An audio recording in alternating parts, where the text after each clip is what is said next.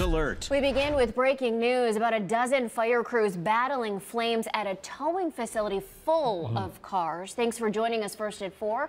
I'm Nicole Versansky. I'm sorry, Nicole. And I'm Brian Duffy. The fire is out, but the search, the investigation into how the fire started is just now beginning. First at 4, 19 News reporter Stephen Hernandez working the story. Crews are picking up the pieces after a late morning fire ripped through a towing storage facility full of cars. It's not a common occurrence.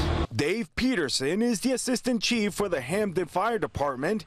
He says around a dozen different departments were at the scene today. The Hampden department got the call just before 11:30 here at Interstate Towing on US Route 6. When crews arrived, they found a building full of smoke and knew they had to act fast. With multiple vehicles being stored in the building, there's also some fuels and other things like that that we were concerned may cause further issues, but crews were able to attack the fire pretty quick and keep it in check. The fire left a clear mark on the business today. Check out this piece of the rolling garage door that was moved out of the way by a forklift, allowing firefighters to easily access inside. The damage also extends to a slew of other vehicles.